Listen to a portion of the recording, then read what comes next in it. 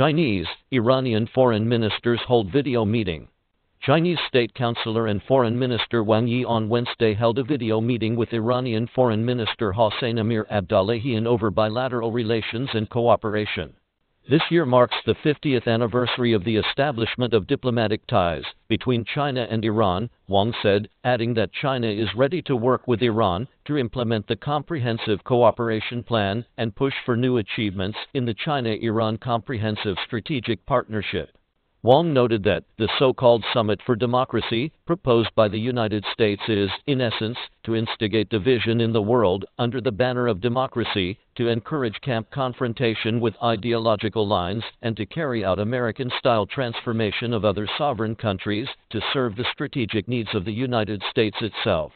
This practice goes against the trend of the times and is doomed to have no future. Iran resolutely opposes unilateralism, bullying, double standards, and interference in China's sovereignty and internal affairs. The Iranian side condemns the politicization of sports events and believes that the Beijing Winter Olympics will be a complete success, he said. The two sides exchanged views on the Iranian nuclear issue. Iran thanks China for upholding justice in the Iranian nuclear issue and international affairs and is willing to continue to strengthen communication and coordination with China.